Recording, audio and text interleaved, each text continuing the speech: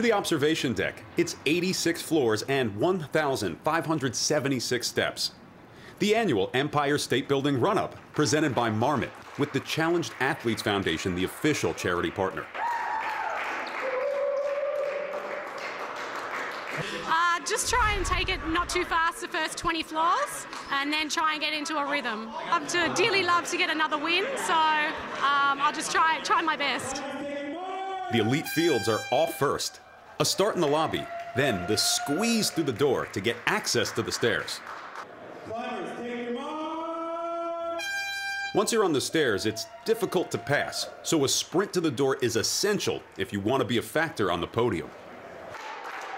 The Challenged Athletes Foundation has a long and illustrious history of bringing their important mission to the major events of the world. It's the mission of the Challenged Athletes Foundation to provide opportunities and support to people with physical disabilities.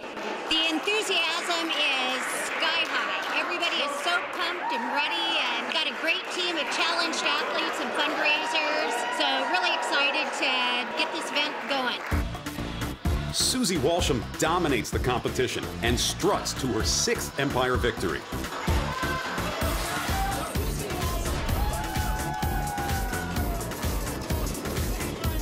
Back at ground level, the Marmot team leaves every 5 seconds, ensuring an orderly ascent.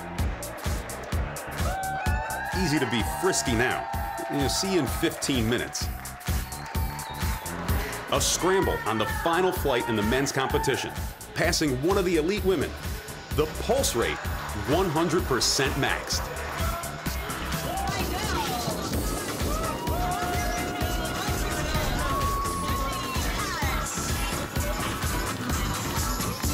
The adventurous lifestyle that these folks live all over the world. They're coming in and they're doing this race, running the Empire State Building in 10 to 12 minutes.